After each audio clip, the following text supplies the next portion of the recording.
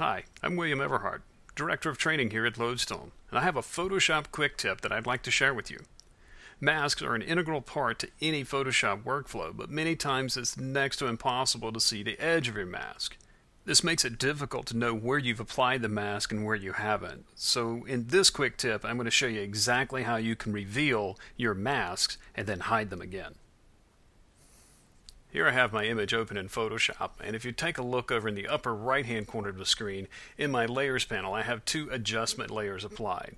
The first one here is a black and white adjustment. If I turn that on, you can very plainly see exactly where the edge of the mask is.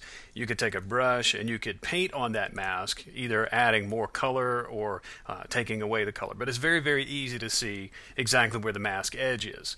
Well, what about situations where it's not so easy to see? I'm going to turn off that black and white layer and then take a look at this hue saturation adjustment.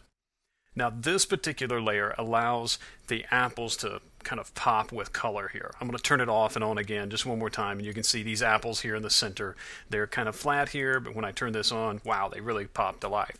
But where does it stop and where does it start? Well, let's take a look.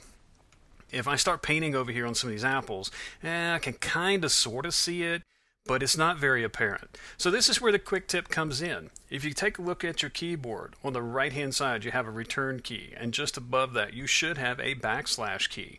Should be presented right next door to the right hand bracket or right curly brace key.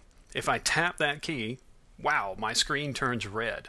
That is actually the indicator of the mask for this particular adjustment layer.